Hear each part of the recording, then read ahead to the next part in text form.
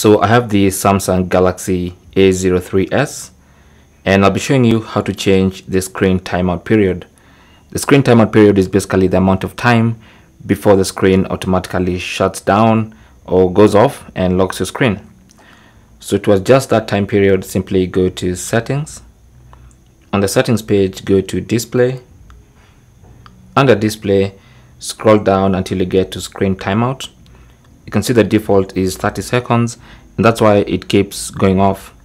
You can adjust that to more time or less time if you want to. You can actually go all the way down to 15 seconds, or you can go up to a minute, 2, 5, 10, even 30 minutes if you want to. Let me select 5 minutes for the sake of these tutorials. And now if you simply go back, you should find that you have changed your screen timeout period.